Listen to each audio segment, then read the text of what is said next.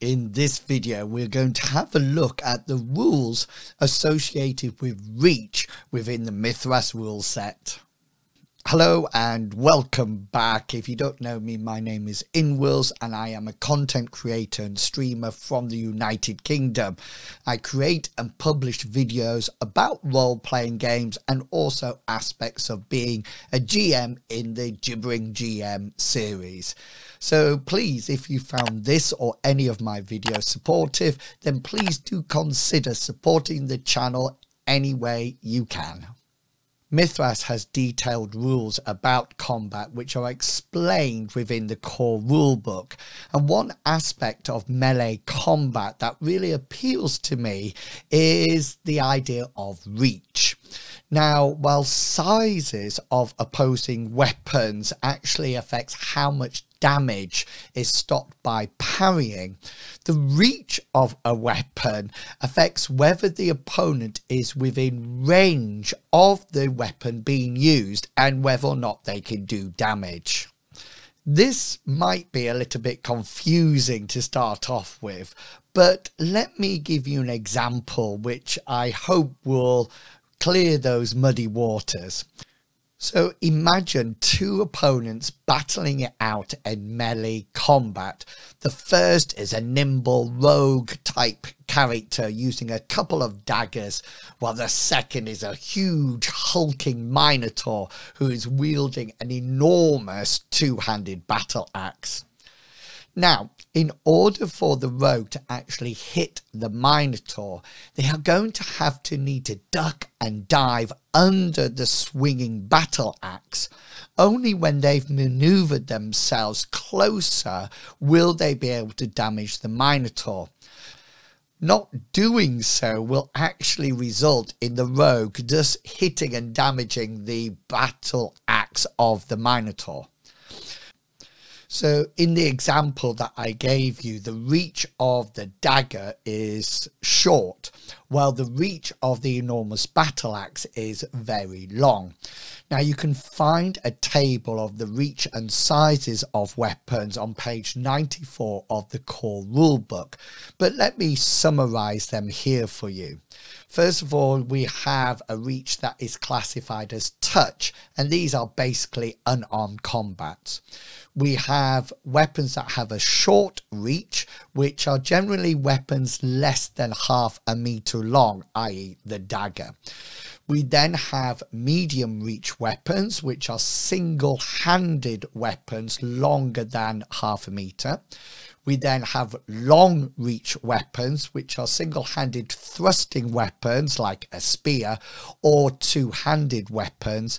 And finally, we have very long reach weapons, which are huge two-handed weapons, polearms and lances. You have to remember that reach is an optional rule, and it only comes into play when the difference between the two weapons' reaches is 2 or more. So in the previous example, we had the dagger, which has a reach of short, while the huge swinging battle axe has a reach of very long. And so there's two differences between these two reaches. So the rules governing reach allows you to apply a system to your combat that basically players or monsters or characters with longer reached weapons can actually keep other monsters or opponents with short reach weapons at bay. So let's take the example of the Minotaur and the Rogue. The Minotaur has a very long reached weapon, and the Rogue, has a short reach weapon, so we can implement the rules to do with reach. So the Rogue with the short reach weapon can only damage the battle axe. This is because the battle axe has a very long reach and is being wielded around, keeping the Rogue at bay. So any damage that the Rogue does will be to the battle axe itself, one of the reasons why weapons have hit points. Now, in order for the Rogue to actually hit the Minotaur rather than its weapon, the rogue is going to have to close range and get beneath or under that swinging battle axe closer to the Minotaur. Now the rogue can do this if it rolls and hits and gains a special, and it can use the special called close range to dip inside that swinging battle axe. So once the rogue has slipped closer range, it can then start hitting the Minotaur itself. So the little short reach daggers can start stabbing the Minotaur as much as they want.